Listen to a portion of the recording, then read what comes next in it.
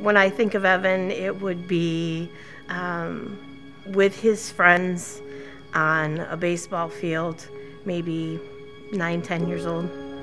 We always brought our children up to appreciate the community that they were raised in, to give back to the community because they had given to them. He shined in that. He loved to be in his community and with the youth.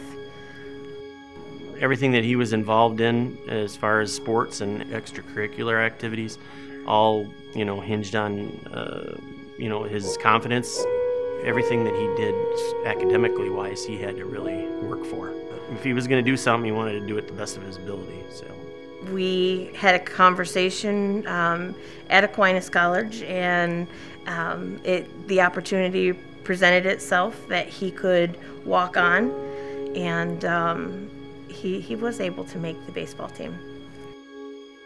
He came home Friday night quite late. He had just played a fall ball game, a scrimmage, and had driven home, so 2.5, 3 hours home. Then got up the next morning, Saturday morning, and headed out to the high school for our youth football games. It doesn't seem like it, but officiating 4 youth football games, it's tough. He made the decision on Saturday night to leave his girlfriend's house about 8:30 at night. He was alone on his way back to school.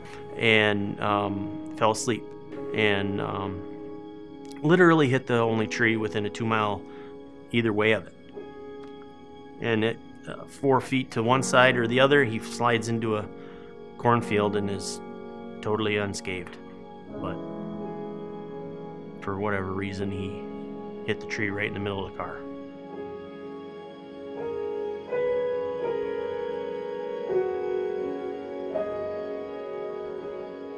He had a severely dislocated and broken left ankle, a broken pelvis, and then the closed head trauma that they needed to go in and release the pressure.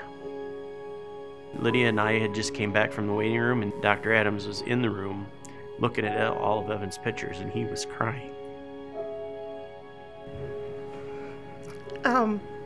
Obviously they have to give him time for your brain to stop swelling, and but I think he knew.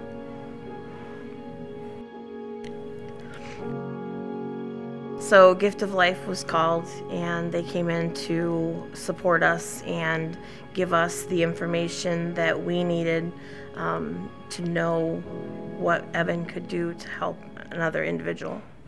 Organ donation isn't a conversation that we had had. He did make the decision to check the box and possibly give someone that opportunity. I think it was a very mature decision on his part. We didn't have to make any hard choices because he'd already made them. He himself saved 5 lives and gave 2 people sight, and countless others received tissue. Well, I'd like to imagine that his ACL isn't in some football player's body. Maybe another college athlete was able to extend his career.